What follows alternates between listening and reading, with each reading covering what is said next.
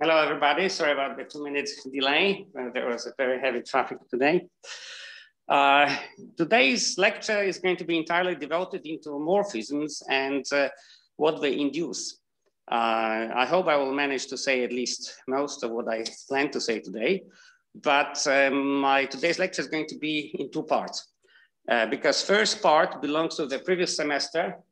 I'm just going to use lecture notes and highlight them, sort of to speed it up a little bit. And then when we come to path algebraic material, I will switch to the whiteboard and I will start writing. Okay, so of course, those of you who attended my lecture in the previous term, you should remember the definition of a homomorphism, but I added many other definitions. So you see this definition 167 blew up. Now I have like 4 definitions over here. And let me explain everything piece by piece. So the first definition is completely obvious. I mean, it's no brainer. No matter how hard you think, this is the most obvious concept of a morphism of a graph. Right, what is a homomorphism? A homomorphism is a map or a bunch of maps that preserve a structure. Here, the structure of a graph is the source and the target maps. And how do you preserve them? Well, first you must have a map from the set of vertices to the set of vertices. Then you have to have a map from the set of edges to the set of edges. And these maps have to be compatible with the source and the target maps, which is given by these 2 equations. You can draw it in the form of commutative diagram. So basically, roughly speaking, what these conditions mean that if your edge ends at a certain vertex, and then you map both the edge and the vertex to the other graph, then this mapped this mapped edge begins at exactly f of its beginning in the previous graph. I mean, you have these equations, the same goes for a target. It's best to look at it in the form of a commutative diagram. But now we need to be a little bit more subtle and define a proper morphism, a proper homomorphism of graphs. And properness, well, it's a very important concept in mathematics. When I switch to the whiteboard, I will give you some details about the concept of properness in general, its role in the bound-con conjecture, and so on and so forth. I don't want to do it right now because I cannot write. I don't have whiteboard, and switching between the two takes too much time. But I'll get back to explaining to you why I called it proper. However, for the discrete topology, proper simply means finite to 1, okay? So the condition is that when I have my homomorphism of graphs, I call it proper if the preimage of every vertex is finite and the preimage of every edge is finite. Okay, this is what I mean finite to 1. And I need these properness assumptions in order for a morphism of graphs to induce a homomorphism of path algebras. So I do it for a reason. Well, also for a reason, now this time for, if you want, covariant functor of pushing forwards from graphs to path algebras, I can define something slightly more general. So instead of having a map from vertices to vertices and from edges to edges, I take the whole bunch, I take all finite paths in E, and I take all finite paths in F, and I have a set theoretical map from FPE to FPF, all right? However, I have to put some conditions. So vertices are sacred. Vertices can be mapped only to vertices. If you forget this condition, nothing works. And then you have much as you had before, you must assume that this map F preserves the beginnings and the ends of all paths. And this is written in terms of these 2 commutation rules. This is exactly as it was before. Only before I had 2 separate maps, and here this map F, well, it's a map from all finite paths, so it's a map from vertices, it's a map from edges, and all finite paths. And then you have the following very important condition, namely, it has to preserve the concatenation of paths. So if you have 2 paths in your graph E that you can concatenate, which means that the end of P is the beginning of Q, then f of the composed path PQ must be the same as f of P and f of Q. And please note that this is well defined as a path because of the condition number 2, right? So it's because T of P, by the way, I should have put here a subscript. It should be TE of P and SE of Q, sorry. Yeah, and by the way, I should have highlighted it, sorry.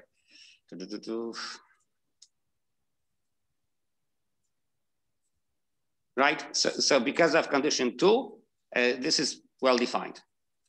And as I was saying here, I missed the subscripts. E should be TE and should be SE. But you know perfectly well what I mean. Okay, so this is a path homomorphisms of graphs. I don't know if it's the best name. If you have another idea, I'm open to suggestions. I called it a path homomorphism because it maps paths to paths. I somehow don't like the word generalized homomorphism and so on and so forth. It's so much used and abused in mathematics, it doesn't make a good impression. Also, pseudo homomorphism, no, I somehow didn't like it. And this at least indicates what it is all about. However, it's no longer obvious that a path homomorphism is more general than a homomorphism, but you will see it in a sec. And much as before, I define a proper path homomorphism simply by saying that this map is finite to 1. So now I don't have to say it separately for F0 and F1. I have everything in one simple F. And I call a path homomorphism of graphs proper if it is finite to 1. And finally, completely obvious definition, but let me state it nevertheless. When do I call something injective or surjective? Well, maybe it's not most beautifully written, but I want it to be concise. And this is why I phrase it like this. So you say that any of these about morphisms is injective or surjective if all set theoretical maps defining your morphism are injective or surjective.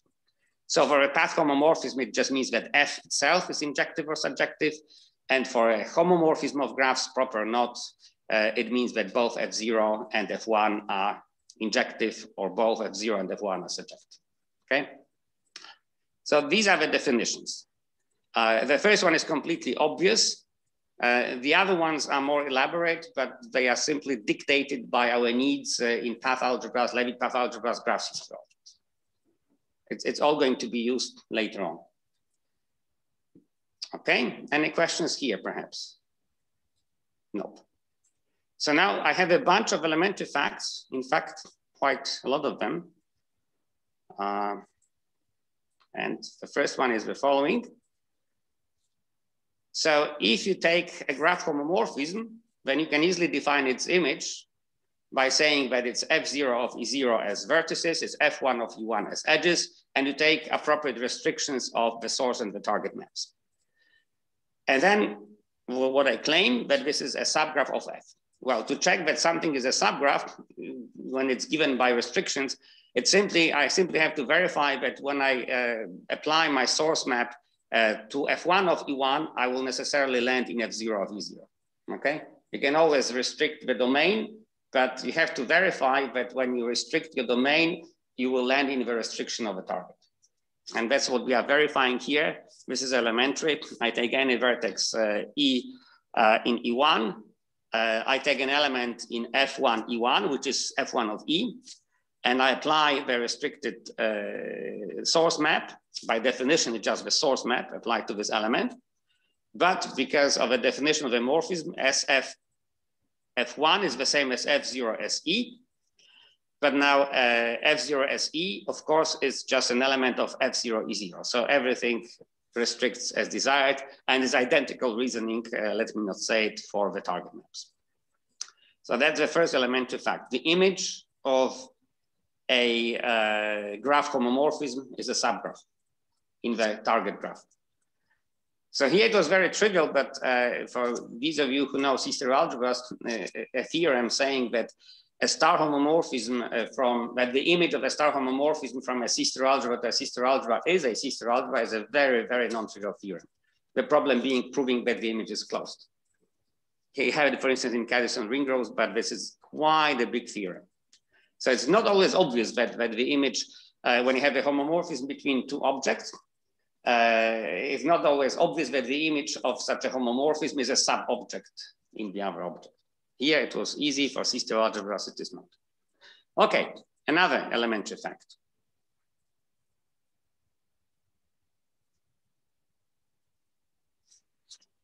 When I take a homomorphism of graphs, then it induces a set theoretical map from FPE to FPF. So from all finite paths in E into all finite paths in F. And it is defined as follows. For every vertex, F of V is just F0 of V by definition. For every edge, F of E is just F1 of E. But now when you take any path of length bigger than 1, so you have a sequence of concatenated edges from E1 to En, where N is at least 2, then by definition, F of such a path is just a path which you obtain by having a sequence of F1, E1, F1, E2, up to F1, En. And by the compatibility condition defining a graph homomorphism, you know that if EI and EI plus 1 are compatible in the sense they can be concatenated, then also F1 of EI and F1 of EI plus 1 can be concatenated. All right, so this is well defined. This is also a path in a graph F, and it's a path of the same length. Now, yeah, so it's a path homomorphism of graphs. That's obvious by the very definition. You can now check. So this is the statement. Yeah, I should also highlight it. That the thus defined map from FPE to FPF, I call the induced map, is a path homomorphism of graphs. Well, let's look it up, what it means to be a path homomorphism. The first condition is obviously satisfied. The second condition is also obviously satisfied because you have it for F0 and F1. And now this one is also obviously satisfied by definition, because what does it mean to have F of P or F of Q or F of PQ? You decompose P and Q. Well, if they are edges, that's done by definition. If one of them is a path, you decompose this longer than one. When you decompose into a bunch of edges, then you apply this definition and you see it works immediately. Okay. So yeah, and here basically it means that the beginnings and the ends of paths are preserved, but of course, because the beginning of a path is the beginning of its first edge, and the end of a path is the end of this last edge, these conditions are satisfied because of these conditions for graph homomorphisms. Yeah, these ones. Okay. So that's obvious that I have the induced path homomorphism. So this way you can see that a path homomorphism of graphs is a generalization of a homomorphism of graphs. And a nice way to characterize it is by saying that a path homomorphism of graphs that is induced from a homomorphism of graphs, it preserves the length of paths. Now, this is clear from the definition. The length of paths is preserved. But vice versa, if you have a path homomorphism of graphs that preserves the length of paths, then it is indeed induced by homomorphism of graphs, right? That's because of this property that if you write that PQ is equal to P prime Q prime, but you know that the length of P is equal to the length of P prime and the length of Q is equal to the length of Q prime, then you must have it that you have it that PQ equals P prime. Q prime implies P equals P prime and Q equals P prime. We used it already before. So using this particular feature of concatenation of paths, you can indeed conclude that if the length is preserved, then it really comes from a homomorphism of graphs. Well, indeed, in particular, you must map an edge to an edge. And if you map an edge to an edge by this property, which you have over here, this property, right? When you know the value on edges, you know value on all paths. But then this is exactly like the definition that you have over here at the bottom, right? So this is a way to characterize a homomorphism of graphs among path homomorphism of graphs. These are homomorphisms that have a property that they preserve the length of paths. Okay, so that's what we just established and discussed. Yeah, and it immediately follows from what we just said that if a path homomorphism of graphs maps edges to paths, then it does not come from a homomorphism of graphs. And that's a generalization, all right? I must map vertices to vertices. But now when it comes to edges, well, I can map them to paths and still have all these conditions. You see 1, 2, 3, all these conditions 1, 2, 3 satisfied in a consistent way. And believe me, it comes very useful in non-commutative topology. In order to understand examples such as standard Podlej quantum sphere or higher dimensional CPE and Qs of Waxman-Soibelman, that's exactly what we have to put in our push-out diagram of graphs. Okay, these have to be maps that are more general, morphisms that are more general. Okay, good. Let's continue. We go to elementary fact number 3.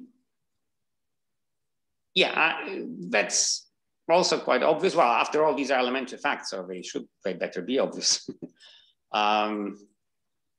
Now, if you restrict your attention to proper homomorphism of graphs, then of course the induced map is a proper path homomorphism of graphs. Why is it? Because the union, a finite union of finitely, let me say it again. If I take finitely many sets, and if I have finitely many finite sets, then their union is finite. That's what happens here, right? And basically, well, actually, I didn't say it quite correctly because no. Wait a second. Yeah, this multiplies.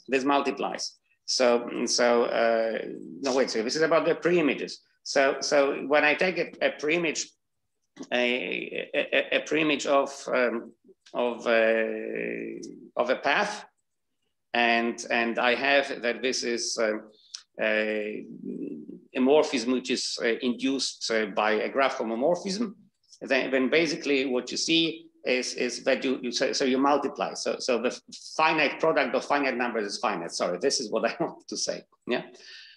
Because what happens is that you take all pre-images of you have a path which is composed out of edges. Then you take all pre-images of the first edge, all pre-images of the second edge, and so on and so forth. And when you multiply all these possibilities, these will be all paths that can be in the pre-image of your path. That's something you can easily show. And yeah, this pops out later on in more advanced elementary facts. But I hope it's clear. It comes from this crucial property that the start points and end points of edges and paths are respected. Yeah, this is how you can convince yourself that in the case of having a path homomorphism that preserves lengths, so induced from homomorphism of graphs, then you have no choice. If you take all paths which are in the pre-image of a given path, then it will be really a composition of all edges that are in the pre-images of the respective edges. And then you have that all possibilities will be counted by multiplying finitely many finite numbers. See, that's why I don't like so much lecturing from the lecture notes, because instead of speaking, I would be writing it. But I somehow want to make sure that that's the material which belongs to the previous semester. Okay. And this is a remark which I actually spelled out in the previous semester, but it was on my slides. We discussed it, but this is very interesting, very handy. You see, you can view a graph as a small category. Small category means that the class of objects is a set. So you look at the set of vertices as objects of your category, and you look at paths as morphisms between these objects. So a path from V to W is a morphism from object V to object W. And you have as many morphisms as you have paths. And then all these rules of concatenations are the same as rules for composition of morphisms, so everything works. This is a small category. And then when you look into these rules of what it means to have a path homomorphism of graphs, then basically what you are saying is that you have a functor. You see, condition number one means that you map, your functor maps object to object. That's how it must go. Then this is the crucial condition that if you map, if your functor maps object A to f of A and object B to f of B, then it maps a morphism from A to B into a morphism from f of A to f of B. If it is a covariant functor, and here it is a covariant functor. So that's the second rule. And then, of course, the crucial property of a functor is that it preserves composition of morphisms. And this is precisely this condition. So when I look at the path homomorphism of graphs, this is simply saying that I'm taking a functor between small categories defined by respective graphs. I think this is very cute to think about it this way. And when you're writing a paper and you don't want to state too many obvious things, then you can just say, okay, let's F be a functor between graphs viewed as small categories. I want to delete. Okay. All right, and now we get into two elementary facts that are a little bit more advanced, and I want to give them to you as exercises for the next time. Let me do it carefully, step by step. I apologize for so many new objects that I'm going to introduce. It's very unpleasant when you have to introduce many new definitions, but somehow here the situation is subtle, and it's important to distinguish different cases. And to distinguish different cases, we have to label them somehow. So try to grab the gist of the idea instead of memorizing of what everything stands for. Anyway, I try to name it in a way that is easy to remember. So USR is a unital semi-ring. So let USR denote the category of unital semi-rings, unital semi-ring homomorphism as morphisms. Then I take IPG, and by IPG, I mean, this is like in injective path homomorphism of graphs. So this is the category of graphs with path homomorphisms of graphs that are injective on vertices. So here I have already something weird. That's not really expected. Why should I be injective on vertices? But I'll show you that this is necessary for a functor to be well defined. Okay, so I'm not taking, and of course you can see that this is a subcategory because if I compose, well, you have to verify it, but what I'm using is the following thing, that F restricted to vertices land in vertices. Okay, so if I have F and G, so F goes from E to F and G goes from F to G. Yeah, and again, when I'm not writing, you don't see which letter is capital, which is lowercase. But this is elementary. I'm pretty sure you can follow it. So then when I restrict my F to E0, of course, it lands in F0. And when I restrict my G to F0, of course, it lands in G0. And then these restrictions are assumed to be injective, and composition of injective things is injective. Okay, so this is really a subcategory. I'm not doing something silly here, but somebody will do this an exercise, so everything will be spelled out. Okay, so this looks like a weird category, but it's useful to define a functor. And okay, so this is IPG. Then I take BPG, which is slightly stronger. Now I demand that this, of course, this is still path homomorphism of graphs. So I don't necessarily map edges to edges, but I do assume that the restriction to vertices is bijective. And I needed to preserve unitality. Okay.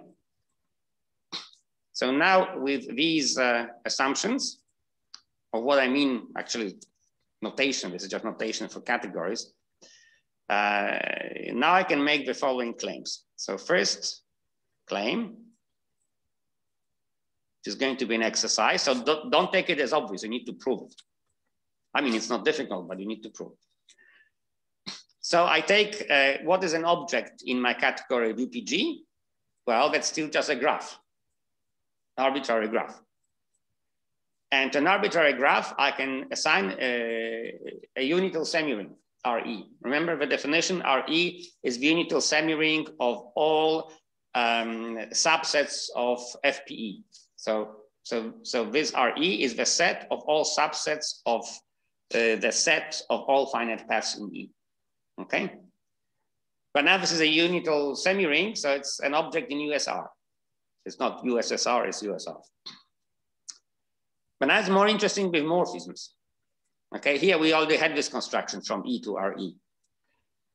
And now this B comes into play, because otherwise, well, BPG, IPG is the same, objects are the same. I only change the morphisms.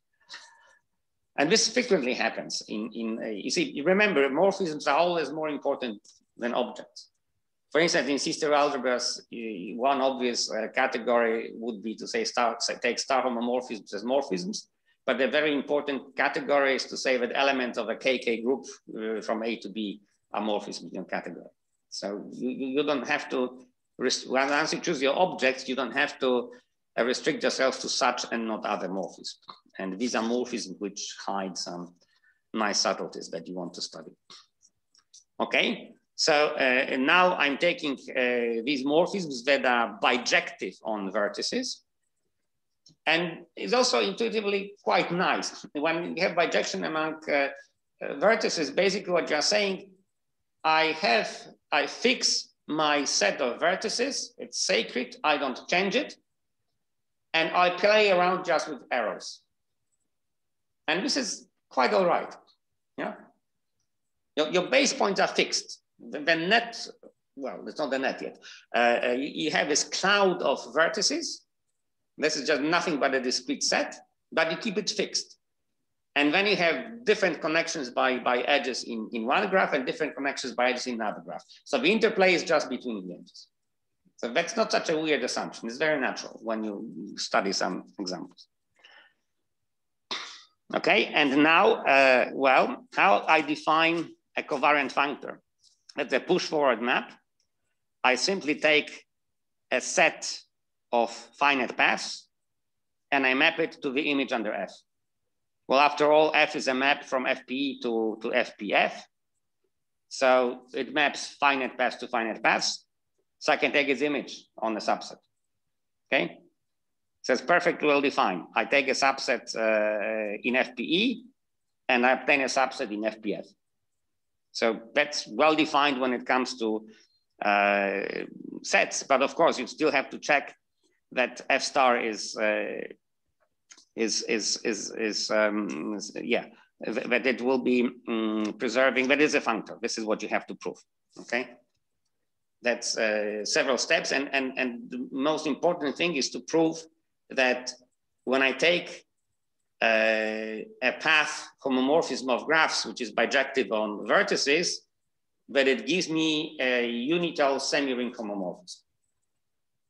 And bijectivity is for unitality, and injectivity is for having a ring homomorphism. Okay. So, but this is an exercise. And one of the reasons that I do want you to do it as an exercise is because we'll have analogous statements to 5 and 6 in terms of path algebras, and that's what I'll do on the whiteboard.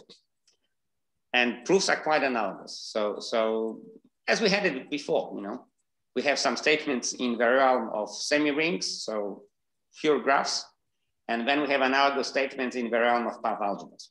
These are not identical things, these are not identical arguments, but they are really in the same spirit. So you can see that path algebras are just very natural linearizations. This is taking a path algebra of a graph is a very natural linearization of a graph itself. You don't add much information. You basically just choose a field, that's all, okay? This is a very natural construction. And this is why so much what you can do in pure graph theory by just studying graphs and nothing more, no extra input data. When I look at the semi-ring RE or RFE, I'm not having any extra input data. I'm just arranging information already encoded in the graph in some algebraic form, but I'm not adding anything. And much of what I can do with this pure graph information that happens at the level of path algebras as well. Okay. Now, how about IPG? I mean, I defined it for a reason. So what do I claim here?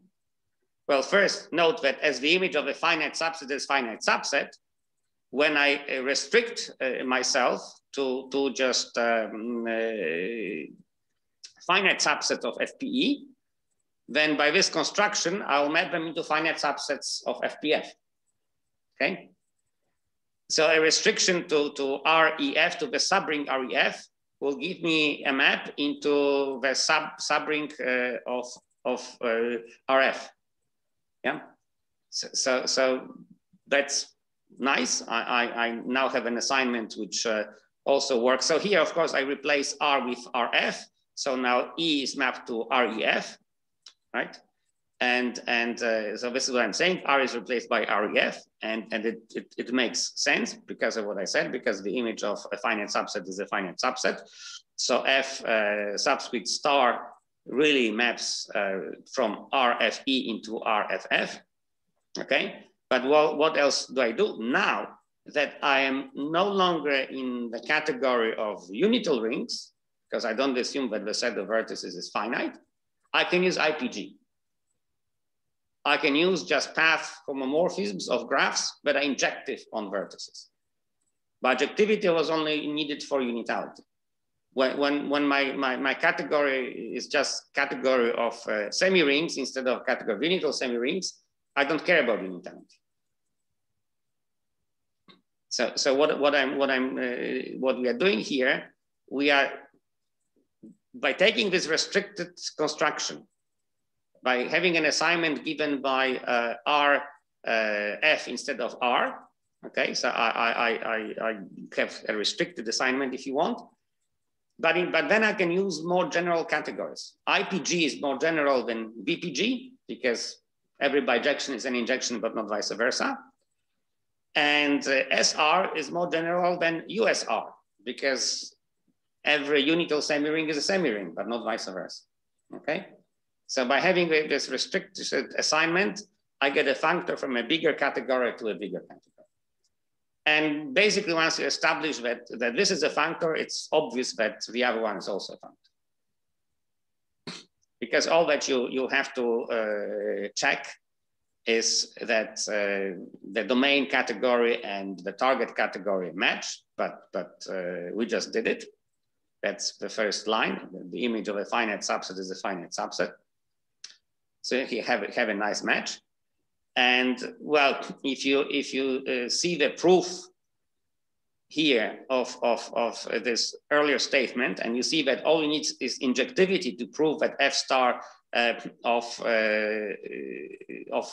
F star applied to a morphism in IPG, yeah, that you only use injectivity of a path homomorphisms between graphs, then this F star of such a morphism is really a ring homomorphism. You need just the injectivity. Okay, and yeah, that's the statement. And then of course, if something works for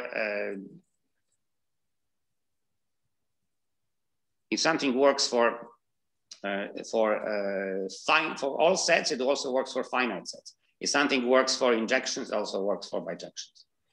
So this ring homomorphism property will of course be satisfied. And the functoriality is obvious in both cases because you can clearly see that F star composed with G star is the same as F composed with G, parentheses, and then star. Because it's just taking the subsequent images. So F circle G of A is exactly G of F of A. Sorry, F of G of A. So it composes in the right way, in the covariant way. All right. And now we have a very much similar statements, but now we are proper. So it's quite like it was in the 0.5, but now we discuss it assuming that our morphisms are proper. Okay. And also another thing is that these functors that we discussed above were covariant functors. So they preserve the direction of morphisms. But now, in this setting, we are going to discuss a contravariant functor. And this is why we need properness. So it's kind of funny when you are studying covariant functors, you need this injectivity bijectivity on vertices. But then you don't care about any properness, it's irrelevant. Whether you talk about finite subsets or all subsets, it's irrelevant. But simply because for any map, the image of a finite set is finite set. This is of course not true for the pre-images. Pre-image of a finite set might be infinite. That's why we need properness, okay? So when we construct a contravariant functor, we need to assume properness. However, then we don't care about anything else. Injectivity, bijectivity of vertices, that's all irrelevant, okay? So now we take OG, this is like oriented graphs, that's the category of graphs with homomorphisms of graphs as morphisms. So that's the category we defined to start with. Now, POG, this means the same objects, but our homomorphisms are proper in the sense we explained at the beginning. And now I take the assignment. First, I'm doing the first case. I'm studying OG.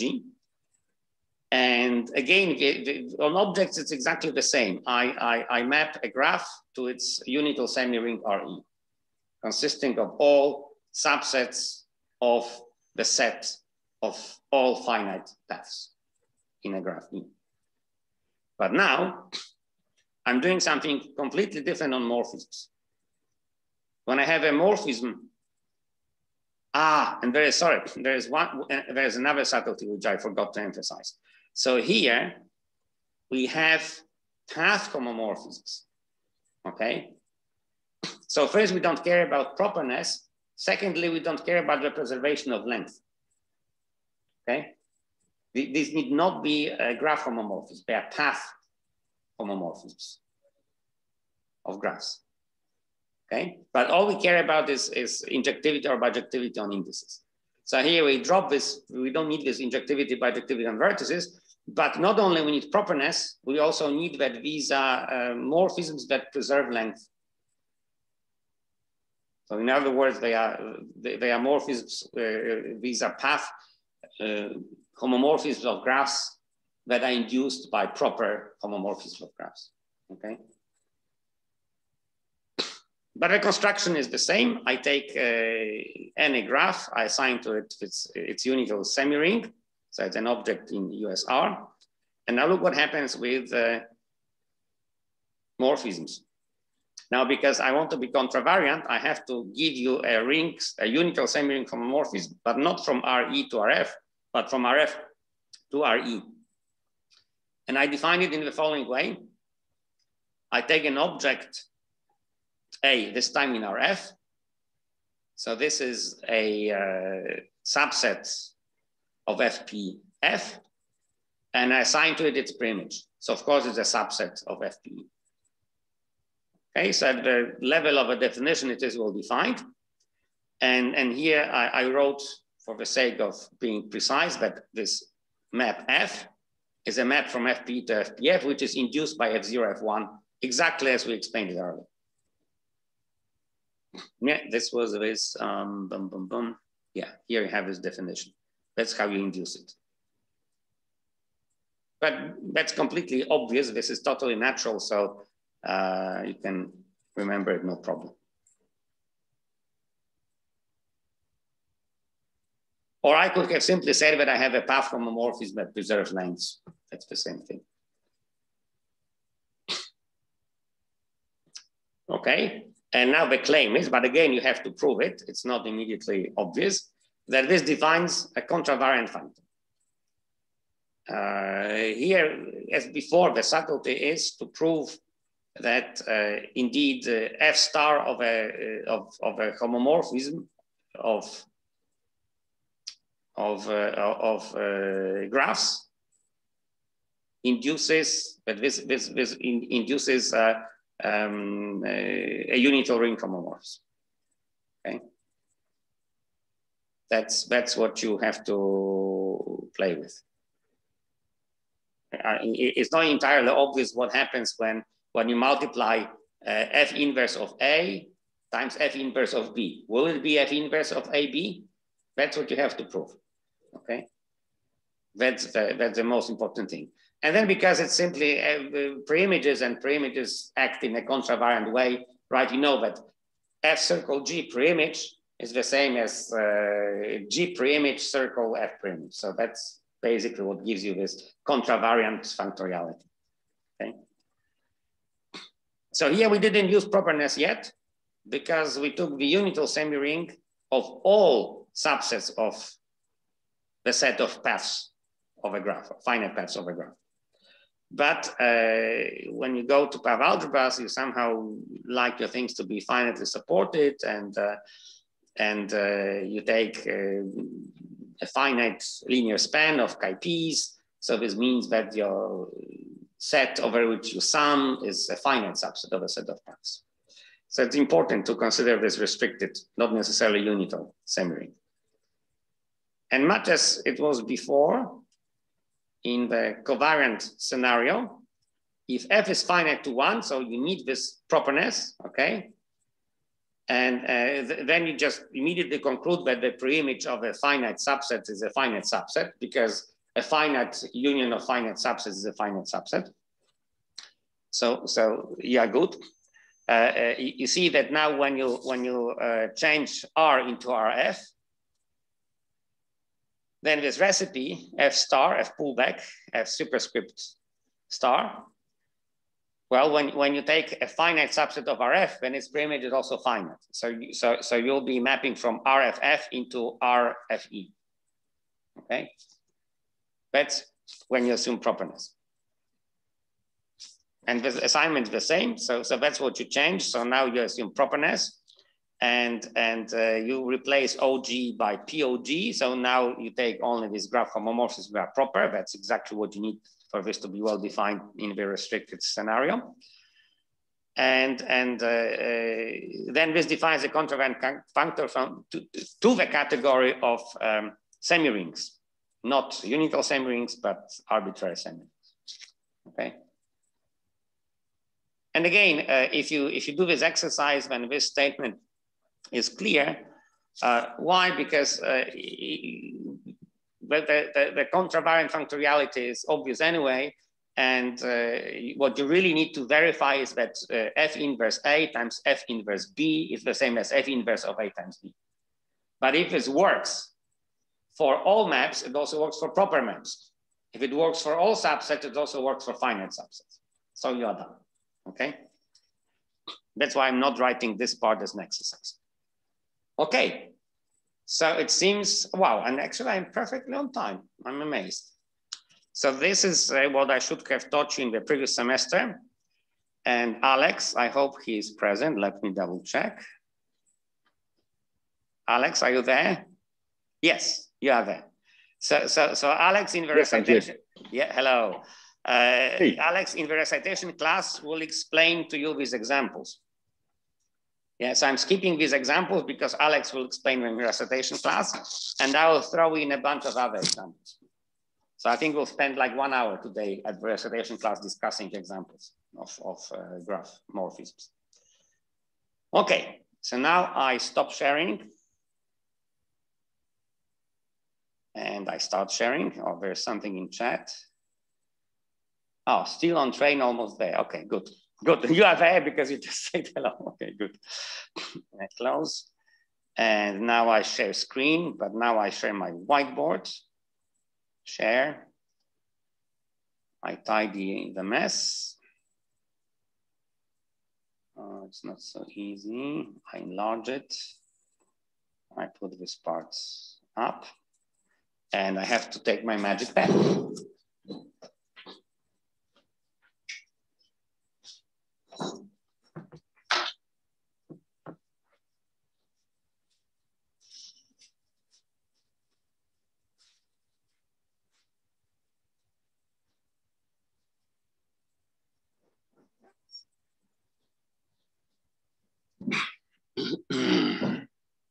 And my my notes.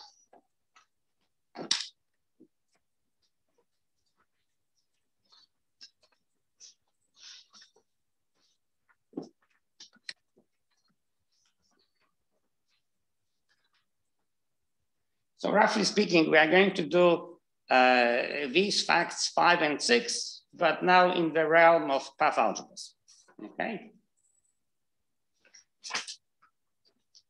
But maybe, I promise you that when I go to the whiteboard, I will explain to you some things. So if X and Y are locally compact Hausdorff,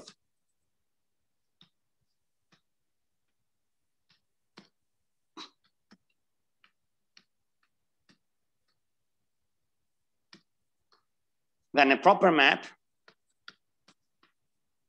I have a continuous map, F, from X to Y. I call it proper whenever you have the preimage, where the preimage of a compact set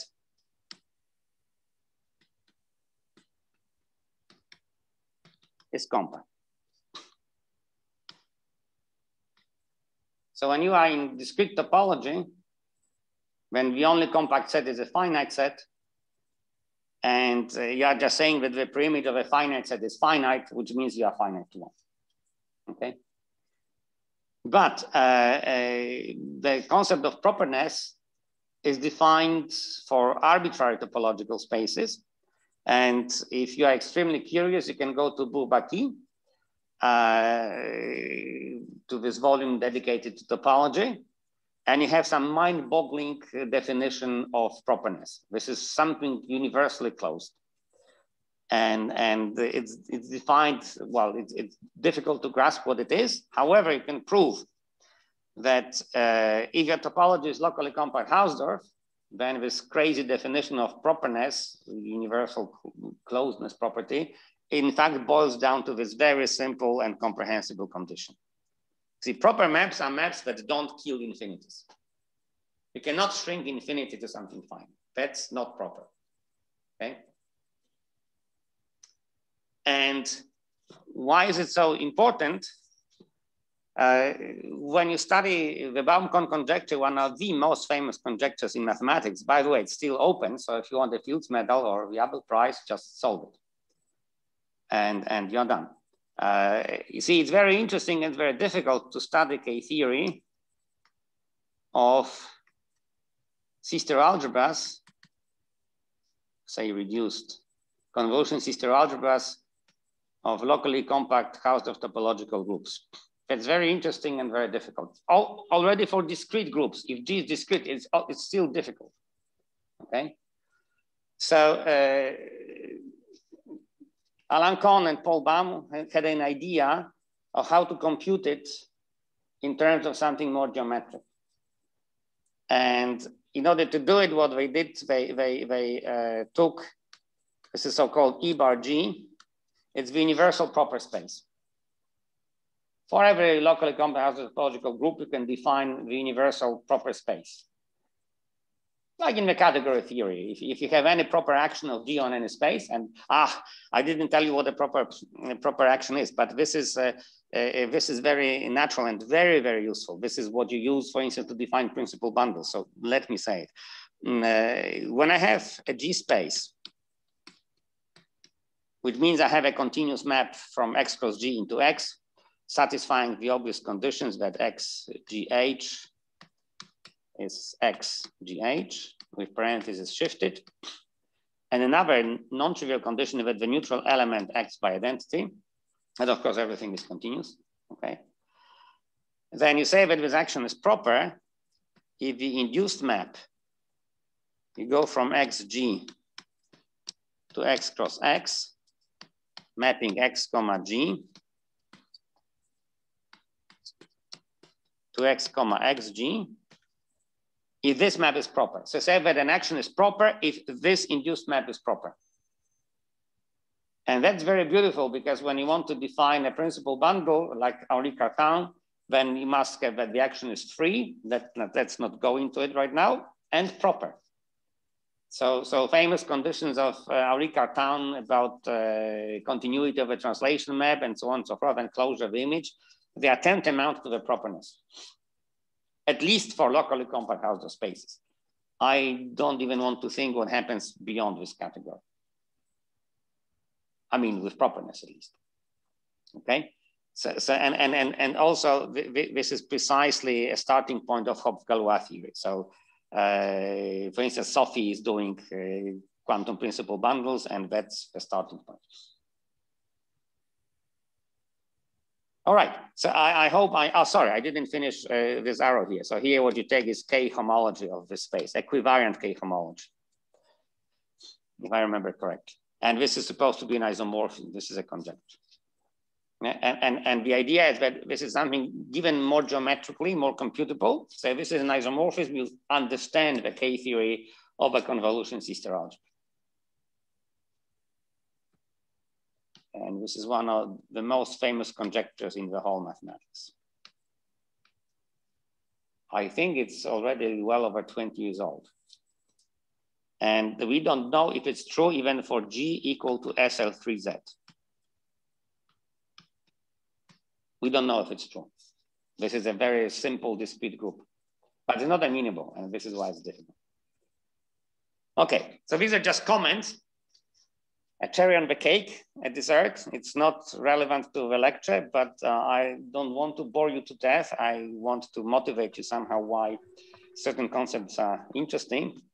And now let us go back really to the course and study these elementary facts 5 and 6, but in the context of path algebras. We already defined the category OG and POG and IPG and VPG, so you know what it is. Now I'll give you 2 more definitions. So KA, the category of K algebras. Maybe let me be more precise.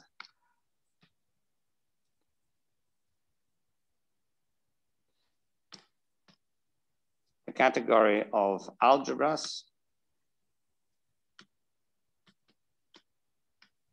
over a field K. And when I take UKA, this is the category of unital algebras over K. And of course, in KA, morphisms are just algebra homomorphisms, and in UKA, morphisms are unital algebra homomorphisms. So in this category, we preserve a unit. In this one, we have no unit, we don't care. Okay, so 0 is a perfectly well-defined homomorphism of algebras. Okay, so now when I have all the notation established, I can write the first proposition.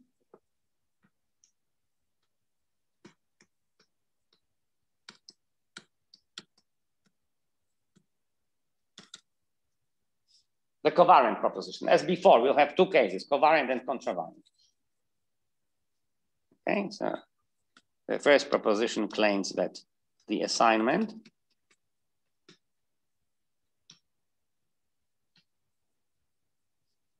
given in the following way. I take objects of IPG. So remember, this is the category of graphs with morphisms being path homomorphisms that are injective on vertices, okay? But for objects, it doesn't matter. E is just any graph. And surprise, surprise, I assign to it its path algebra. Okay, so this is my functor. And of course, a path algebra KE is an algebra over a field K. So it's in my category, it's an object in the category KA. Now it's getting more interesting when you take morphisms.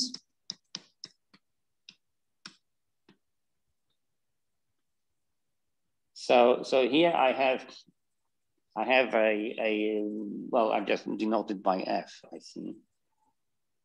Okay. But remember, this is not necessarily a length preserving morphism. And I map it to the following homomorphism of algebras. I mean, I just write it as F star. It's covariant, so it goes from KE to KF. And it's a morphism in KA. So I claim that this is a homomorphism of algebras. And I still have to tell you how it is defined. And it is defined in the following way. For every path P in E, so if you want an element of FPE, you see, in order to define a map from KE to KF at the level of vector spaces, it suffices that I tell you what it does to a basis, to its canonical basis given by chi-P's, with P running the whole set FPE, and this is precisely what I'm doing here. So I take chi P in KE, and I map it to something very obvious again, chi of FP. And of course it makes sense because F of a path is a path, but now in E, so chi FP is of course an element of KF.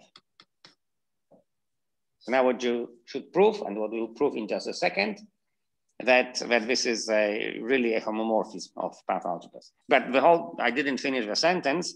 So the assignment defines a covariant functor.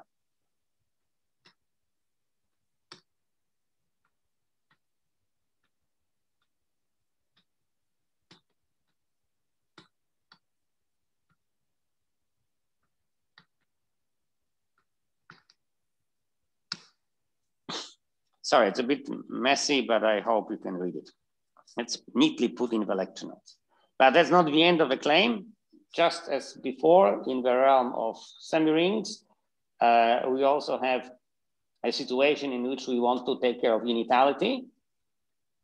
So now we restrict one category to BPG and another category to UKA. So we will look only at these path homomorphisms of graphs that are bijective on vertices, and then this will preserve the unitality at the level of path algebras.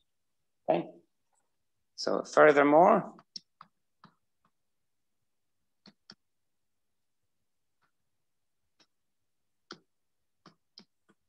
the same assignment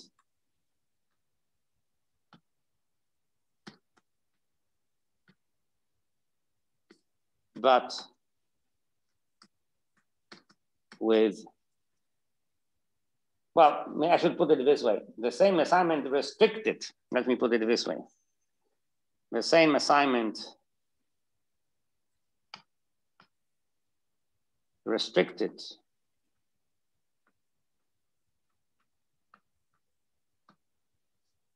to the subcategory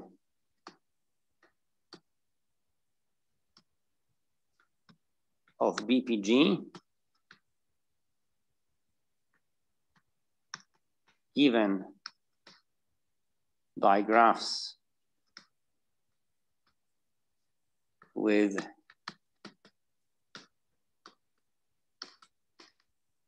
finitely many vertices.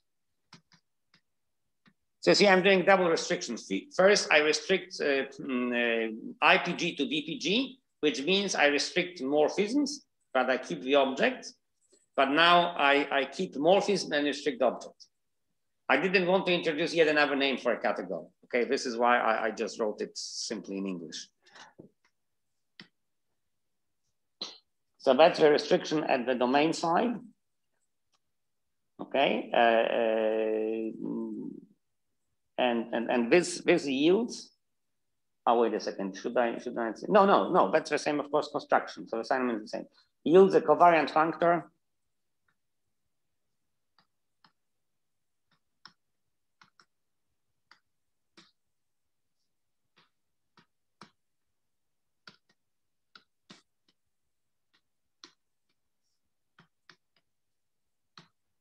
to UKA, so to the category of unital algebras over the ground field K, all right?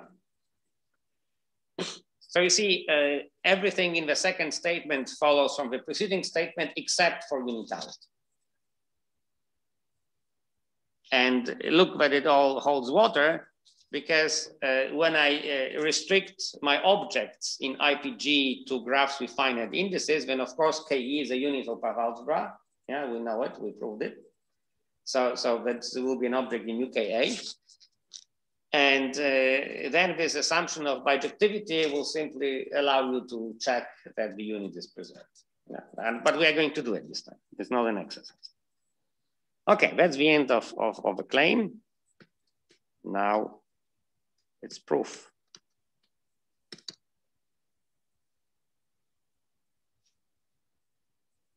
So for starters,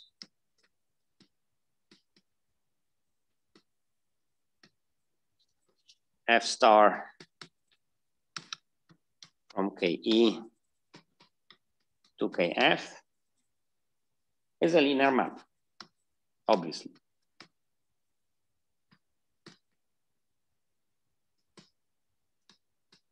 Right, because it's given by its values on the canonical basis.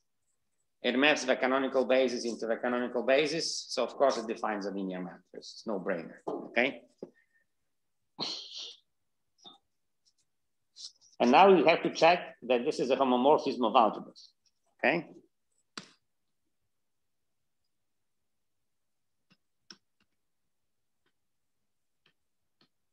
To check that F star is a homomorphism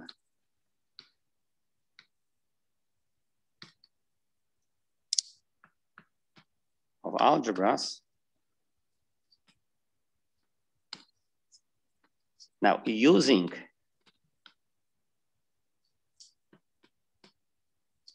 the injectivity of F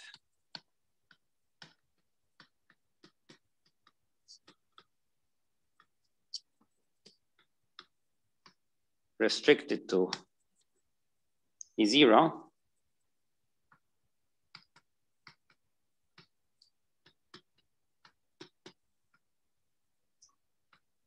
we compute.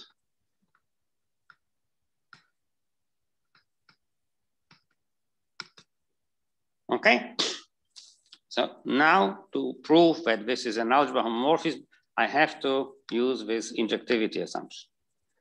Okay, so let's compute. F star of chi p chi q, as usual, it's just delta of, sorry, TE.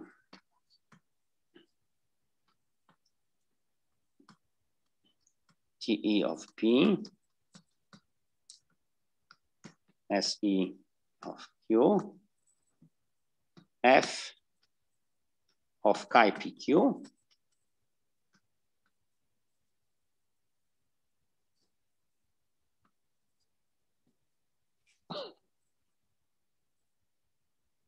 well, and I rewrite this Kroneker's delta. Nothing happening here. And now I apply the definition of F. So I will get F, I will get chi of F PQ.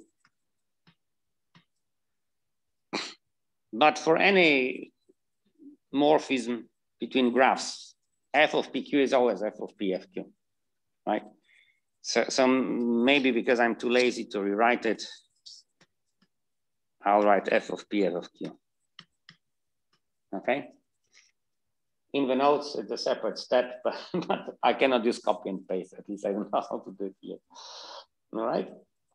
And the crucial step is right here, because I'm going to use the injectivity. So what happens is that I leave that part alone. So it's chi of FP, FQ. But I'm going to fiddle with this Kroneker's delta. And I claim that I can simply write here delta of TFF of P as FF of Q. So I have Kroneker's delta, but now it's TF of F of P, Kroneker's delta SF F of Q. Okay, and why do so here I say using injectivity on vertices, of course. Well, you see, you know that TF of FP is the same as F of TE of P. And you know that SF of F of Q is the same as F of SE of Q. All right? But you want to make sure that that these delta have the same properties. So obviously when TE of P is equal to SU of Q, then also FTE of P is equal to FSE of Q, and you have ones in both cases. But how about 0? You want to have it when TE of P is different from SE of Q, then also FTE of P is different from FSE of Q. But that's precisely injectivity on the set of vertices.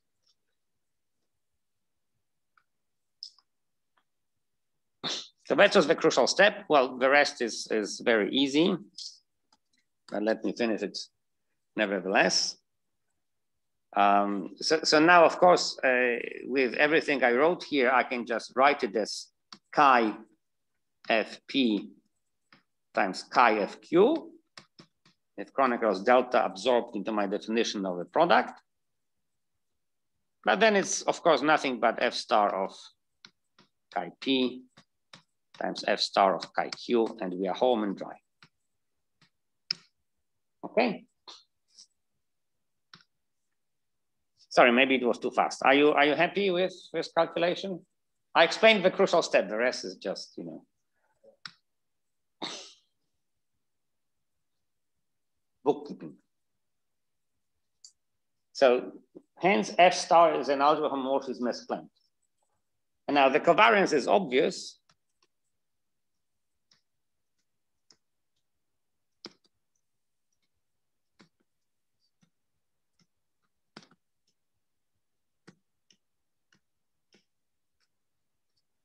Because if you take F circle G star, that's the same as F star circle P star. Okay? Or if you want to check it directly, what is F G star on chi P? That's chi F circ G of P. That's chi of F of G of P. But this is nothing but F star of chi GP. And this is nothing but F star of G star of chi P. This is nothing but F star circ G star of chi P. Right, I mean, it's obvious. So I didn't bother to write it down in the lecture notes. Okay, so I wrote it for the sake of completeness, but that's a thing you do in your memory. So it's not typed up. Okie dokie. So what remains to be verified? Well, just unitality. So by now we already proved the first part of a proposition. Okay, we really have a covariant functor from the category what was it? This IPG. Okay, to the category KA, with the only non-trivial thing to be verified, which was the homomorphism property, yeah, of F star. but we just did it and using the injectivity assumption. All right, so now to have the second part of the claim, as already explained, all that we need to do is to verify unitality under the additional assumptions. So now we assume that our path algebras are unital, so the sets of vertices are finite, and we are bijective on these sets. So finally, yeah, but I cannot write with an eraser.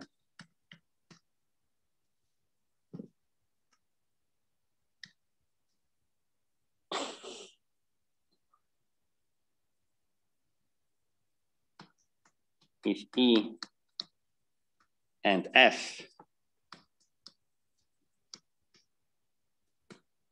are graphs with finitely many vertices,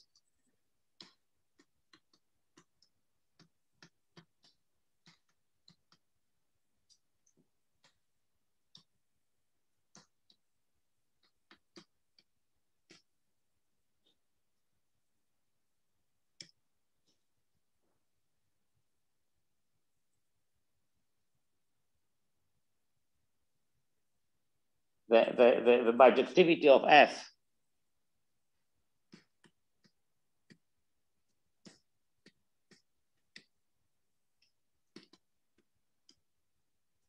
bijectivity of F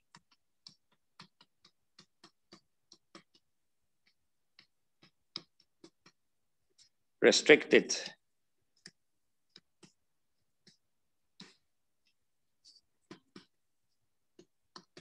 let me use the same symbol, a map from E0 to F0. So this is bijective, not the map on the whole set. Yeah. So the bijectivity of F restricted to F from E0 to E0 will allow us to prove unitality. Yeah. Guarantees, let me put it this way, guarantees. Yeah, I cannot spell guarantees.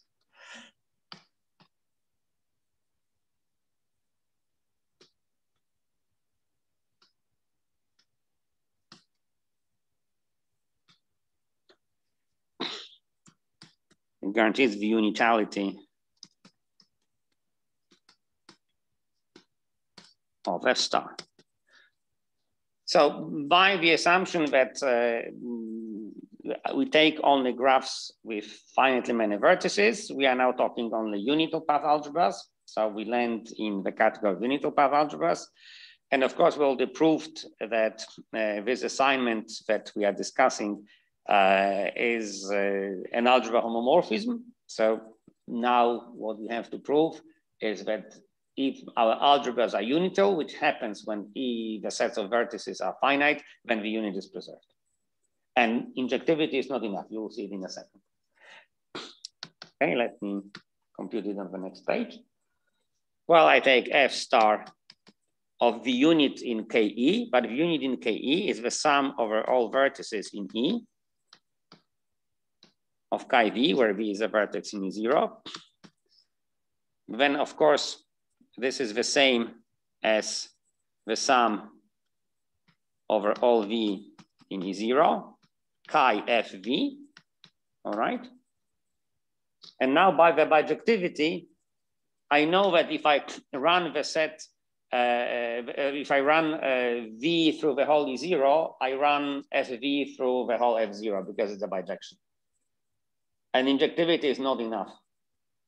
Because imagine I have one vertex more in my F0, which is not in the image on F. And that's it, it's not a unit, it's a projection. Or an idempotent because we have no star here, okay? So that's it. Sorry, so I can still write it down as sum over W in F0 of chi W. So I map a unit into unit. So this proves the first proposition, okay? So that's the covariant setting. Yeah, just as we had it with semirings, using path homomorphisms of graphs with appropriate restrictions on what happens with vertices, we can claim that we have nice covariant functor. And the next step, as you can guess, is the contravariant setting. But the good news is that it's much more complicated. And it's also something that we are going to use later on for graph sister algebras, because we're interested in mapping push-out diagrams into pullback diagrams. And you can ask, so why not mapping using a covariant construction and mapping push-out diagrams of graphs into push-out diagrams of algebras? Well, that's because push-out diagrams of algebras are not so interesting from my point of view. Pullbacks are very important. They give you Meyer-Vittorius 6-term exact sequence in K-theory and so on and so forth. When you talk algebras, pullbacks are important. Of course, you can do also push-outs. Pedersen wrote the whole paper about push-outs of sister algebras, but they are huge. There are some amalgamated free products and so on and so forth. These are some crazy constructions. Yeah? Something very universal. But when you talk pullbacks, that's bread and butter. This is what you encounter on every street corner. Many things that we encounter in real life in non-symmetric topology probably has pullback decomposition. If you want to, for instance, study CW complex structures of projective spaces after quantization, well, welcome to pullbacks. So that's why the contravariant construction is more interesting for us, but also it's less trivial. I mean, it's not very difficult, but there are some stumbling stones that you have to climb over, okay? Okay, we have 12 minutes, so I don't think I will prove it all the way, but at least I will state it.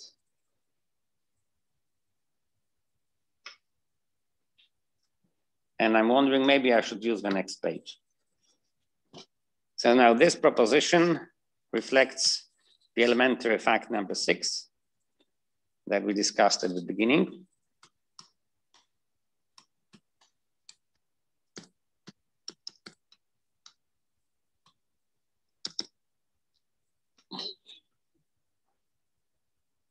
And you already met the categories POG and KA and UKA, so you are at home with the notation. Now we claim the following: the assignment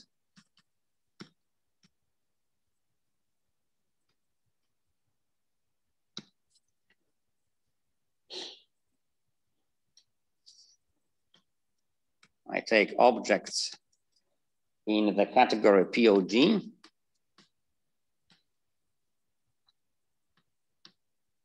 So an object is just any graph. And of course, as before, I assign to it path algebra.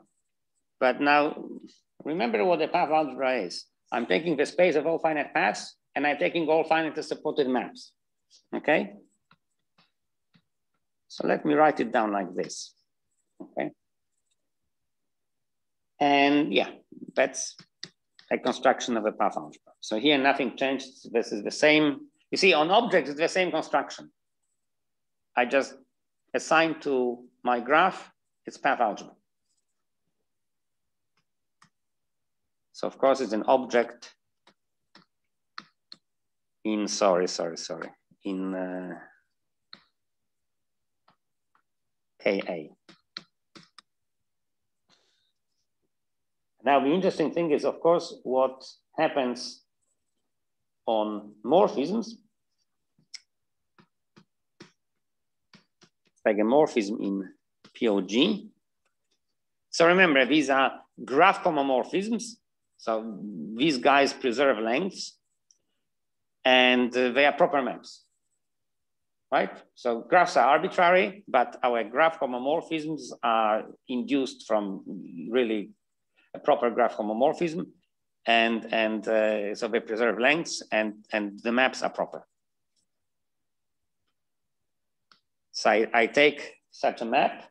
Let me denote it. I think I just denoted it as, yeah, somehow I wanted to be more, I wanted to make it clear that now we really are talking about the induced map from FPE to FPF. So I take my morphism of graphs, it goes from E to F. Oops.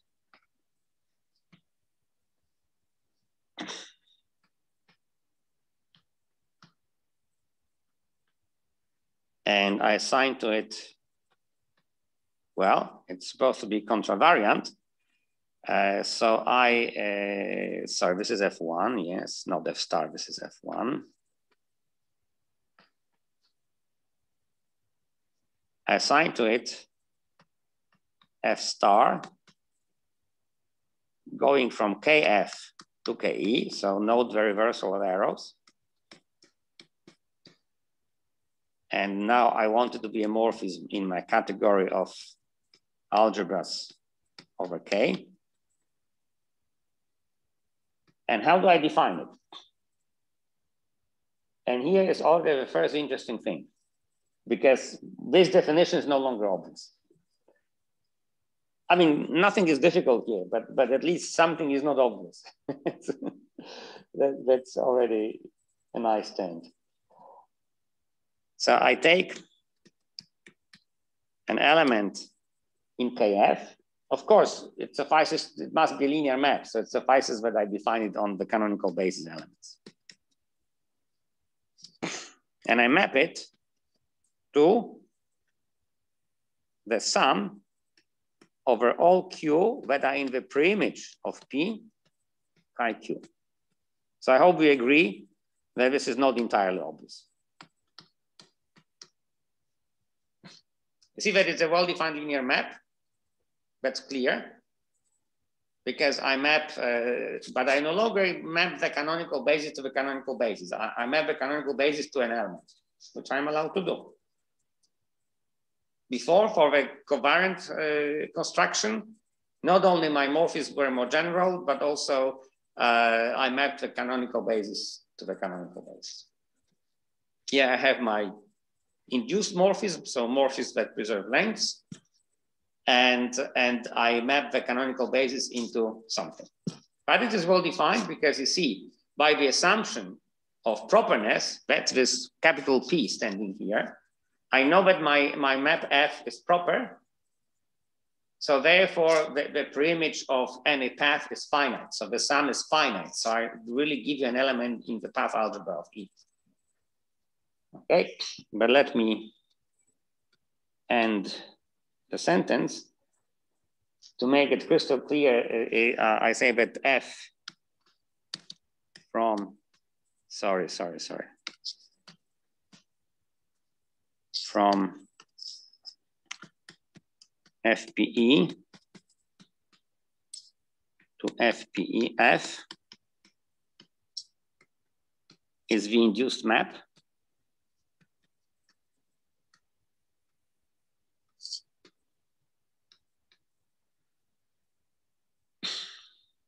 Okay. Well, I have to make the claim. This defines a contravariant function. Defines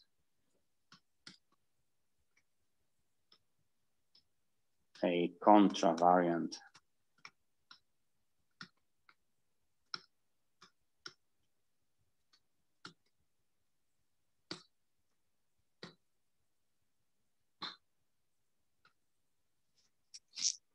So that's the first part of the proposition. As before, it also has the second part to account for unital path algebras. And let me phrase it in the following way. So furthermore,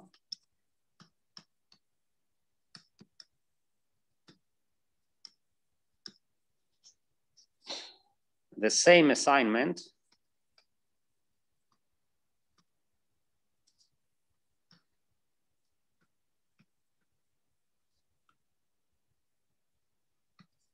restricted to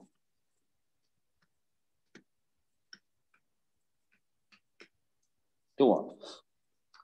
To the subcategory given by graphs with finitely many vertices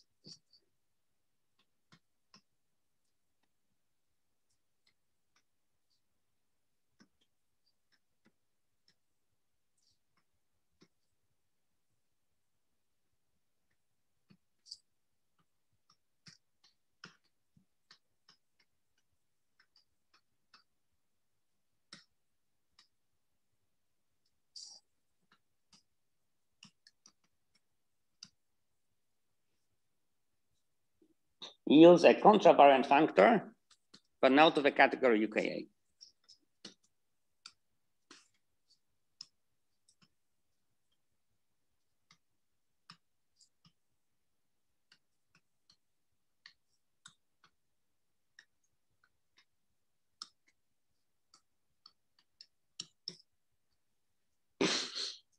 So here, this is very mild. I'm actually not doing anything with morphisms. Already for my first statement, I have to take proper morphisms.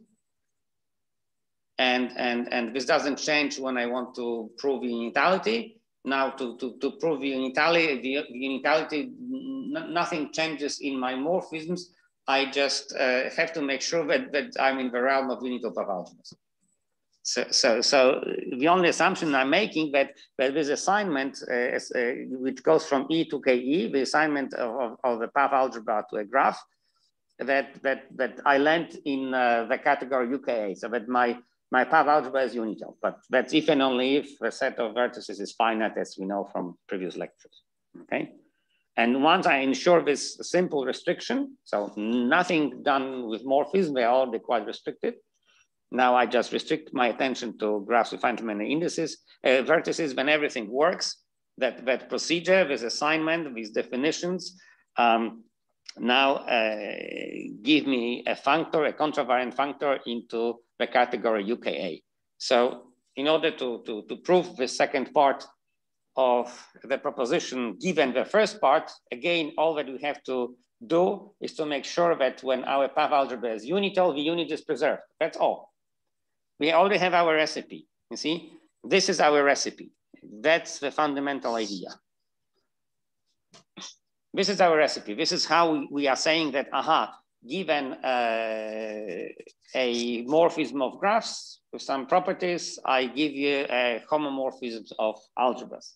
And now the same homomorphism of algebras, when these algebras are unital, preserves the unit. That's all. Okay. But actually, both calculations require something. And because I have only 1 minute left, I think I will not start giving the proof because there is no way I can finish it. I need at least half an hour to do this proof. Sorry, no, I need 15 minutes to do this proof, but somehow I don't want to get into the habit of always extending the lecture. So let me skip it, especially that, you know, as I told you, as I promised you, there are 2 points at which you really have to show something. Let me postpone it to the next, not week, the next, we'll do it in 2 weeks because for all those of you who don't know Poland, the 3rd of May is a national holiday. So next Monday is 3rd of May and is a national holiday, so we are not allowed to teach. So we'll meet again in 2 weeks.